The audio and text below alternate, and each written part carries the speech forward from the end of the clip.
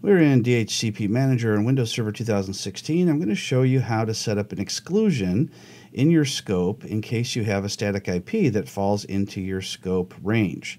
So you can see we're in the address pool in our scope, and the pool goes from 101 to 200, but we have a static IP on 105. So we want to exclude that from our pool. So we'll right-click and choose New Exclusion Range. And from here, all we have to do is put in the IP address or IP address range of our exclusions. We'll go ahead and put in, let's say it's 102 to 102 because it's just the single. All right, we'll click Add. Now let's say that we have static IP addresses from 115 to 120. So let's go ahead and do that.